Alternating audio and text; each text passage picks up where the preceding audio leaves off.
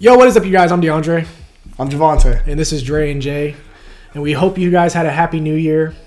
Moving on to the year 2023 now, and with the new year comes a new slate of films. So with that, we decided to give you our ranking, our list of our top 10 most anticipated films of 2023. Now in this list, I made sure to put movies that are for sure coming out in 2023. There's no, hey, this might come out in 2023 or this might get pushed back. No, I didn't leave anything up to doubt. It's for sure confirmed 2023 releases. So yeah, we're gonna go break them down. Start off from number 10. Go ahead, what you got? All right, so number 10. Let me do my voice. Number 10. Number 10, I got Dune Part 2. I really like the first Dune. You know, Dune is a franchise where like the old versions of the movies, I watched them, but like I didn't really understand them as much until I watched the new one that was released. Was it this past year or the year before? With the new one, and I just think it's a great. This past year? Yeah, I think it was this past year. Maybe. Yeah, it was this past year. No, it was the year before. Oh, okay. Yeah, year before. Okay. Now that we got that maintained. So yeah, I was really impressed by it, and also I just think it was a great match made in heaven with Dune being directed by Denis Villeneuve. He's real good at sci-fi. I know he did Arrival and he did Blade Runner 2049, so it just seemed like a perfect match. And visually and just from the audio in the film, it really just immerses you into the story. So I'm excited for this one, and they just it's an already a stacked cast from the first one, and they're adding Austin Butler, Christopher Walken, and Florence Pugh to it. So excited for it. At 10, I had 65. Okay. Adam Driver gets a bad rep because of Star Wars, but actually a really good actor. This is something different for him, I think. And also, I've been waiting to see dinosaurs. If you watch our 65 trailer, I literally said this is why I wanted Jurassic Park to be. Scary dinosaurs trying to eat people. Man versus dinosaur. Man not dominating dinosaur. I don't want to see nobody choking out no dinosaurs. Doing the hand thing no more. I'm tired of seeing that shit. So I just want to see old school dinosaurs, space type movie, gun. It's kind of like that video game we talked about last time. That video game with the dinosaur and the Turok. Yeah, that look kind of remind me. I mean, that looks fun, exciting. Also, Sam Raimi's on it, so I'm going to have that horror aspect to it. So that's what I'm looking for. Okay. For number 10. That is good. That is good. Fuck a Jurassic Park. Okay. Or Jurassic World. Let me say Jurassic World, not Jurassic Park. The OGs. Damn, we don't have to go there. All right. No, I gotta keep it real. All right. How about you? Sorry, Universal. All right. How about you start off number 9? So number 9. Got Scream. Okay. Nice. Scream was fun to me. I liked it. You mean Scream 5? No, Scream. I liked it, but I love that we learned about Gina Ortega, who's now a superstar. Well deserved, also well accoladed. But I need to see something new, and that's why I have that 9. I'm excited to see what they're gonna do with the New York thing. It's new. I seen the posters. The posters look cool, especially the newest one with all the different boroughs, like the different names of the characters from the past, and everything. And no Nev Campbell, so something new. This franchise always has Nev Campbell to lean on. No Nev Campbell now, so I think it kind of forces them to go outside the box and do something different, which I'm excited about. So that's why I put it at 9. Okay. Nice. Like it. Not number 9 for me. This is my only DC film in this bitch. Because, hey, I'm not really too excited for DC movies. Why not, brother? Man, fuck that. This is the last of this era. Hey, at that point, what am I really watching it for? It's the last of the era. Nigga, I ain't interested in that bullshit. Anyway, number 9, I have Blue Beetle. Why? Because Blue Beetle is a character very underrated, and he's now gained notoriety, especially over the years with series like Young Justice, which that's when I was put on to Blue Beetle. His whole arc, and that whole arc with him, the Scarab and just the Reach in season 2 was phenomenal. Love that. And then also he was in the New 52, especially in the new DC animated universe that they recently did, which concluded with Justice League Dark Apocalypse War. He was part of the Teen Titans as well in those movies. So a great character. And, Zolo Mariduena, he's great in Cobra Kai. I think he's going to kill it as Jaime Reyes. And I'm really excited to just see the impact that it has for the Latin American community. You know, seeing a superhero that resembles them on screen. It's always important to see representation from yourself into film, and you know, for me, it's cool for me because, you know, if you guys don't know, our family, we grew up in El Paso in our early years, and Blue Beetle, that's where like the movie takes place. That's where he's from. That's where character's origins are from. He's from El Paso. Shout out El Paso, the Wild Wild West. Yes. West Texas can get. Yes, sir. So I think that's going to be really cool, especially especially if they show off some scenes in El Paso. I know they shot some scenes in El Paso, so it'll be cool to see it. I don't know. I'm just excited for that. Oh, yeah. Number 8. Get that Batman as your wallpaper? Yes, I do. It's pretty cool wallpaper. Appreciate it. I know, right? Fire. Number 8. We got the Super Mario Bros. Movies. Chris Pratt as Mario. I mean, it's not the greatest thing about this movie, but I do love the animation, and I think video games translated to movies have been great recently, and I hope that this success continues. And I'm really psyched for it because of what it can do for video game movies moving forward. I mean, hell, we can get Zelda, Legend of Zelda. Hey, we can get fucking Crash Bandicoot. You know, like I think it could be awesome. I think it's gonna be a really awesome film. It has an amazing voice cast, besides Chris Pratt, but you know, so. I like that. That's not bad. That's not bad. At 8, I have Guardians 3. Okay. My first MCU film. You know, Guardians, something that I've been kind of iffy with. I like the first one. Second one was, and the special they did was very cool. I like the special. But knowing this is the last one, we're gonna probably lose a character. It's kind of sad, and I'm kind of ready to see how this story concludes, especially with James Gunn being his last story he's telling before he takes over with DC, and he'll do a great job over there. So I put that at 8 for me. Awesome. Number 7. At 7, I got Mario. I'm into the Mario thing. Look, I got the new Mario Odyssey for Christmas, and I was asleep, guys, on the Mario wave and the Zelda wave, but especially the Mario wave. I'm loving the game, but also like the character. I always loved Luigi, but like I never was in the Mario lore like that. Now I'm starting to get into it and know more, and everything like that. So I was late to the party. I'm finally on, but I get why people love this character so much and love this franchise so much. So really excited to see how they translate this to a movie. As somebody especially who doesn't know as much about Mario as like a real diehard Nintendo fan, but I want to know more, and I'm excited to see this story be told. And shout out my man Luigi. They better do Luigi some justice. That's my guy. Okay. All right, number 7. Oh wait, yeah, number 7 for me. I have Ant-Man and the Wasp: Quantumania. Ooh, why so high? Huh? You slacking, bro? Why so high? So high or so low? So low. Okay, yeah. So low. Yeah, so low. My bad. So low. I mean, I do remember that it is an Ant-Man movie. I can't put it that high. Nah, I mean, it's crazy. Who would have thought that people would actually start putting Ant-Man as far as like their top 10 most anticipated movie to watch? Because Kane is in yeah, that's what I was gonna say. Like Kane, and it's his third film. It seems dark. Yeah, Kane is really why I really want to see this movie. I think Jonathan Majors looks cool from the trailers. I mean, from what we saw in Loki, which he wasn't really Kane, but still seeing him, dope. Yeah. And I'm really excited to see Kane's introduction to the MCU, like the real Kane, see his power level. I know it's the real Kane. Well, you know, this version of Kane, the real accurate version as far as resembling the character from the comics. Okay, you know, that version. No.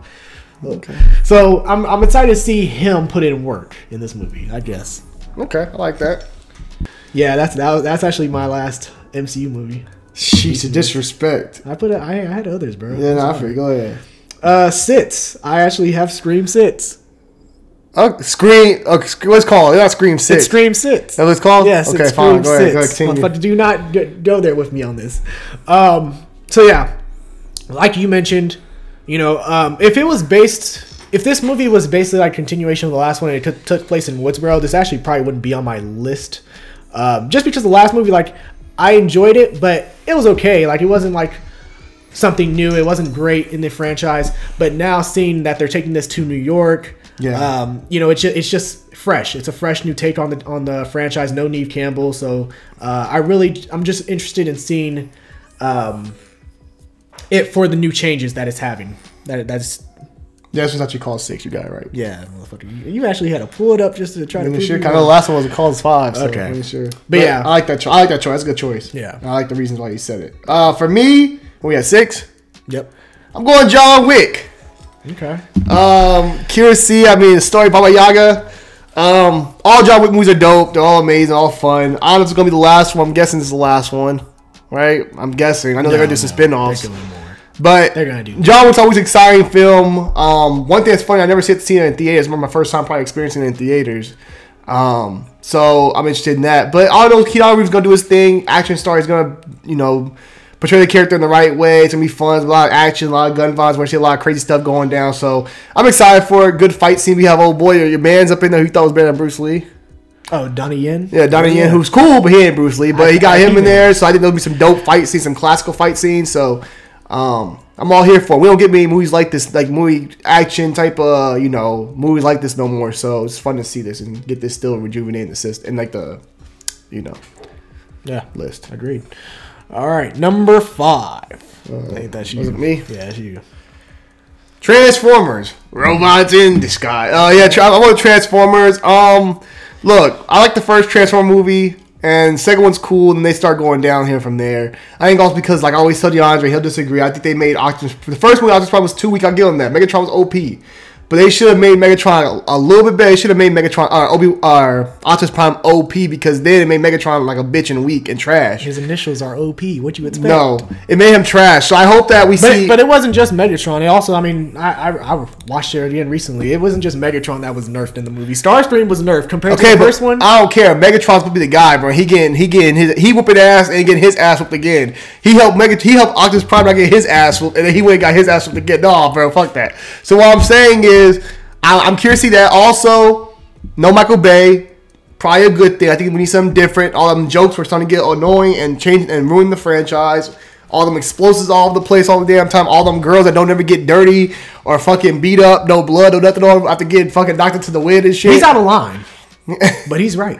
But I love the man. I love the director because I know he did Creed 2. He was great in that, and so far I love the cast that they brought together. But also the trailer shows some very throwback '90s type of nostalgia to people when it came to the designs of the characters, and seeing the new animals is gonna be kind of dope too. Seeing the animals transforming and see that whole thing with Optimus Primal and stuff like that. So I put that at number 6. Okay, What's that? 5. that's 5. 5. My bad, guys. 5. All right, number 5 for me.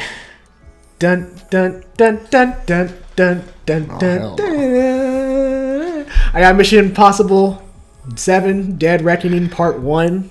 Yeah, I'm a big Mission Impossible fan. I love the franchise, and I'm just very excited to see what Tom Cruise, like what exciting stunts that Tom Cruise pulls off in this one. I mean, I remember when he was thanking people for watching Top Gun, he was over here jumping off a plane. I think that was for a scene for Mission Impossible or something. But just from the trailer, I mean, even him driving the motorcycle off the fucking cliff, like, cool stuff. And also the villain they got for this one, S.A. Morales is playing the villain, and S.A. Morales, I know him from watching Titans, on which disappointing show now, but I loved him in Titans as Deathstroke. He didn't have the best writing, but I liked how he portrayed him, if it made sense. But yeah, really excited for Mission Impossible 7: Dead Reckoning, so I like that. Number 4, so continue your ass. Transformers: Rise of the Beasts. I have that at number 4. I'm a huge Transformers fan. Love my guy Optimus. I don't give a fuck if what you say. Well, I'm saying it's facts though, bro. Hey, it don't matter, bro. Hey, the shit looked cool. The motherfucker was bodying. Yeah, it was cool. Left and right. Yeah, but then it was like there's no point because he was beating everybody. It's like, bro, there's no real threat here because once Optimus is around, everybody just trash. Yeah, it just shows how great he is. That's a problem though. You can't have the hero. I don't care what franchise it is. You can't have the hero OP to the villain, bro. Imagine Luke Skywalker being OP to Darth Vader. Would the movie still work the same? Hell no. I mean, he had to struggle. I mean, When? Optimus Prime went through struggles before When? beating the. When? The 4th one, when lockdown. Remember, he shot his ass right in the middle of the chest. Bro, he ain't going. And remember, he stabbed him too. Yeah, but he always come back, and Optimus Prime's a savior. I'm cool with that, but I'm saying, bro, he makes everybody look trash. When old boy was whipping his ass, making him beg for mercy, well, please, or whipping his ass. Yeah. Well, who had to save him? Megatron. Okay. And then Optimus Prime just gets up out of nowhere. Megatron didn't even do nothing yet. He just buys Megatron like, hey, that shit was funny to me. I thought, but that's it. It's trash though. No, but you know, if you're a Megatron fan, which I'm not, but if you're a Megatron fan, like you're like, bro, what the fuck, bro? Megatron is like fucking washed. But you know what? He's literally sitting there just collecting dust. But you know what? I think the reason why they did that and why Michael Bay did that, because honestly, he was when he was making Transformers, third one was initially his final one. So when he had that scene, he probably was like thinking to himself, "Oh shit." We got to off Megatron. How do we do that? In a matter, we only have 2 minutes left in this movie. We got to end it real quick. That's why I'm happy Michael Bay got moved off from the franchise. But it's just like, bro, I don't want to see that no more. Bro. Like, give every character his due respect. Yeah, and I agree with you. A lot of points you made. The recent trailer does have that '90s Transformers feel to it. And I'm excited to see the Primals, the Terracons, Optimus Primal, voiced by Ron Perlman. Is a great casting choice, and the only problem I had with it, I was just disappointed with Optimus's look compared to Bumblebee because of what I saw in Bumblebee. I like the robot designs in that film. I don't mind if they're gonna upgrade him throughout the movie or upgrade at the end of the movie. We'll see about that. Everybody says, he's gonna look better, and then that's you watch the final movie. Think about it, you gotta sell toys. Give him one look, then give him another look at the end of them. That's how you sell toys. I hate that shit. Bumblebee did it. Bumblebee was selling them old ass Camaros that he had to do. Like, I need to do Camaro. I find that shit useless sometimes. Especially like one of the biggest gripes I have about that shit, Wonder Woman 84. And don't get me started on that movie as a whole. But I hated them introducing that golden armor shit because it made no fucking sense at the end of the day. Bro, it's like Luke Skywalker getting a new lightsaber. Yeah, but he actually got his hand chopped off and lost the lightsaber. But he didn't go blue. He could went back to being blue again. They went to another color. They said, we're going to do something different, get his own look. But also sells toys. He lost the lightsaber. But you could have made another blue lightsaber, what I'm saying. He could have stayed with blue, but he went green. Sell toys. Okay, regardless. But still, bro. Wonder Woman made no sense. She wished Steve Trevor away. She should have got her powers then. She had her powers. And yet she had to dress up in a suit. What was the point of that? Toys. Merch. My point exactly. Now, if Steve Trevor was in the final arc of the movie, and like she didn't wish him away yet, then I can see you bringing out the golden armor because like, hey, you're weakened. Bro, so Spider-Man did I don't know how many suits, bro. It's about selling toys, bro. Yeah, well that shit pisses me off. You gotta sell merch. It pisses me off to change shit Darth Vader just did for the sake of it. Darth Vader had how many? You know, all three Darth Vader suits are different suits. Yeah, I agree. I know that. Toys. Boba Fett changed his look. Do you think I paid attention when the Darth Vader toys came out? Oh, this one has a different suit compared to this one has a different suit. No, hey, there's some people that want the small differences. I'm just saying, I get why they do. Why they change, like Spider-Man, I get why they change all his looks. Them sell toys. I'm making you buy every toy every. If Spider-Man come out every 2 years, right? If you're a kid or you're a teenager, I got Spider-Man. I'm good. I don't need another one. They need that Infinity War suit. Oh, I need that Infinity War suit. Oh, I need that new Spider-Man movie suit. I need that reverse suit. We thought that was a whole new suit. That shit was a reverse suit. You need the toy. That everybody needs a new one. The last suit. It's just stupid. But we getting off topic. Go ahead. My 4 is Spider-Man. The Miles Morales, of course. Those movies got pushed back. Just curious to see what it's gonna be. You know, all these Spider-Man. I'm not the craziest Spider-Man fan, but I do like Miles Morales' story, like the animation and stuff. So, I'm excited to see what they do with them. I'm sure the soundtrack's gonna be banging. So, I know Metro Boomin's on the soundtrack, so that's dope. After you heard his album Heroes and Villains, but yeah, I'm excited for it, man. I think the first one was amazing. I think it really did change the I don't think it changed the perspective of Miles Morales in that like in a complete way, but I think it also gained more notoriety to Miles Morales and his swagger and just like his culture and everything like that. I think that was dope. And a lot of people like Miles Morales after that movie. So I'm just curious to see how they expand on that, expand on the character with his growth through the years and stuff like that. So, all right. So number 3, I got John Wick Chapter 4. So John Wick. I ain't gotta say too much. It's John Wick. Y'all seen the trailer. Y'all saw what the motherfucker was doing with the pencil and all this bullshit. You know, just clip, reload, shoot. You know how you be doing. I'm gonna go with the Marvels. My boy John Wick like that. I'm going to the Marvels. Really? You chose that shit. You know why? No offense to you, brother. I'm just saying, bro. Like, it's only 2 MCU movies. It's like why would I be hyped? I'm gonna tell you why. Marvels is dope, but hey, you gotta before I put you in top 10 most intense, you actually gotta put out a good movie. I'm gonna do me. If you shut the hell up, I can explain it. If you shut the hell up, I can explain why. Go ahead. So, new director, Leigh from Candyman. Nia DaCosta? Nia DaCosta. Yeah, sorry to mispronounce it first. Yes, she's amazing. I love her work. Also, I really like Miss Marvel. I like that. I like that show. That show was really good. I enjoyed the character. I enjoyed her storyline. She was very lovable. I love Monica Rambeau and everything I've seen her in so far. And it seems like, just based off that little post, for people who haven't seen it, spoiler alert, for that little post-credit they showed on Miss Marvel with Brie Larson, she seems like she's changed her approach on her Captain Marvel. What do you mean? Like, when she pops up, you're like, oh, I think she got more like a goofy, like, not so serious all the time way about her. Persona, yeah. Yeah, you know what I mean? Like, a lot of people said she was like a bitch in the first one.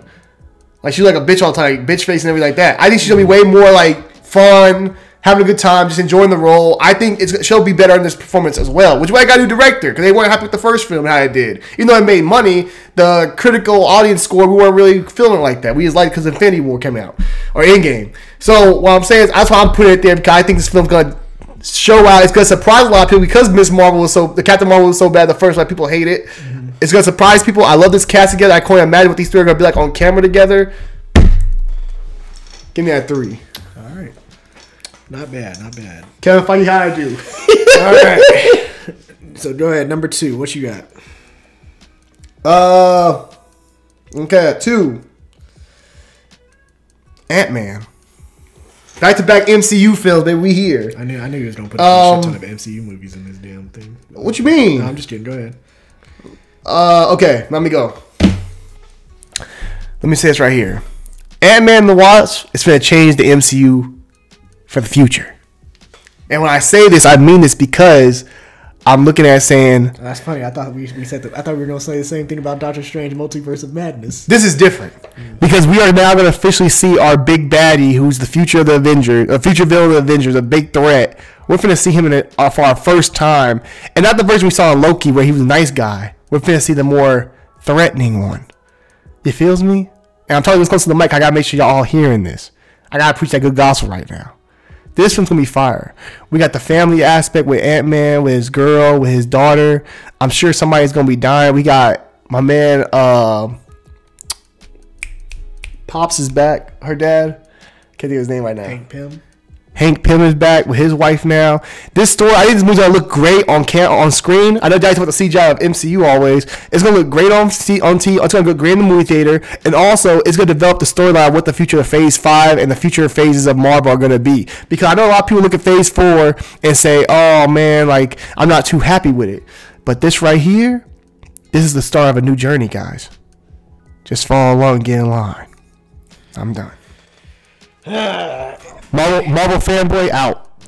Anyway, coming in at number 2, I do have some relation to Ant-Man because it has a star from Ant-Man in this film, which is Creed 3.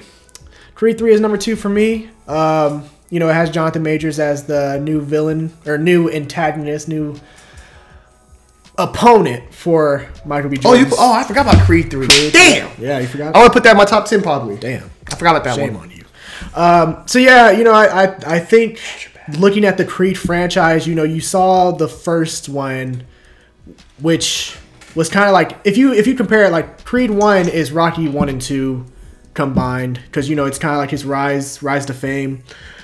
Creed 2 was his Creed 3 because you saw him at the height, you saw him at his down point, losing for sure.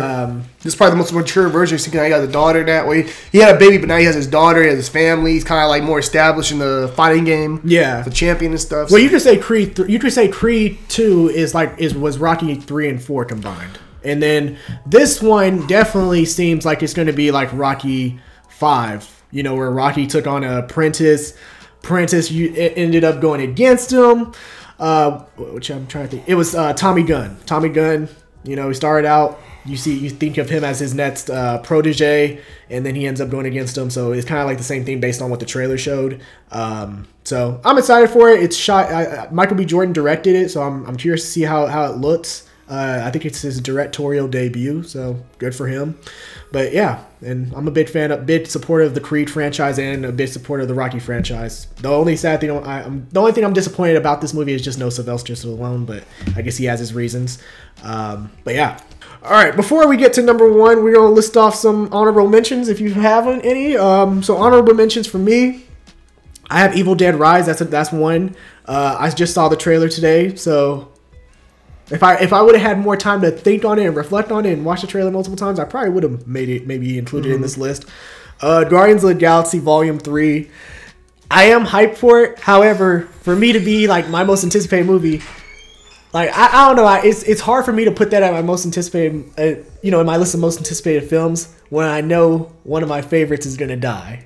Yeah, I feel that. You know, like why the hell would I be looking forward to it? Indiana Jones and the Dial of Destiny. Love the Indiana Jones franchise. It's gonna be weird seeing Harrison Ford in this film doing all these things that he's gonna do, especially at his age. So we'll see how that works. The Exorcist, that comes out in October this year. It's a sequel to the 1981 Exorcist film. Curious to see that. And then lastly, Megan, that comes out this week, but I put it in here because I think that's going to be that's a movie that's exciting to watch as well. So those are my honorable mentions. Yeah, I would go Megan, of course. Knock at the Cabin is another one. I forgot about to even think. I thought about it, but I was like, But I think that's gonna be an interesting one. I think that's gonna be a slept on one. Cause I look at Old, and a lot of people slept on Old because M. Night Shyamalan's kind of hit or miss. He's been hit recently. He's been hit. So I think that's gonna be a good one as well. Evil Dead Rise, like Andre mentioned. We did a trailer of that one. Looks. Graphic. It's something. Horror, it's chilling, gives you a little goosebumps. It looks fun. It looks like a good film. Also put Blue Beetle, like DeAndre mentioned. Seemed like a great film. Equalizer, is that really coming out? Is it? That's what I'm hearing. And Denzel Washington don't do sequels, and he definitely don't do no 3 movies in a row. So Equalizer 3 got to build a list also. Okay. Well, if that's coming out, I didn't know that was coming out. Okay. The Meg 2, if that's really coming out, the Meg 2 is going to be on the list. I enjoyed the Meg 1, the first one. And for my last one, I would put Cocaine Bear. Fuck it. Cocaine Bear. Wow. Okay. Cocaine Bear, so you go watch. You just turn that bitch. You just sit there. Turn your brain off. Just have fun. Tuesday. Go watch on Tuesday for $7. Sit there and just like, hey, I've been watching a bear do coke. Okay. I probably won't see that movie at the end. I'll watch that shit when it come on TV, but still. What happened to watching on a Tuesday? Just not fuck that. Tuesday. We'll see. I'll wait to watch it on TV. Okay. That's why you put in the background while you doing some other stuff. Listen to So, coming in at number 1, I got Spider-Man Across the Spider-Verse Part 1.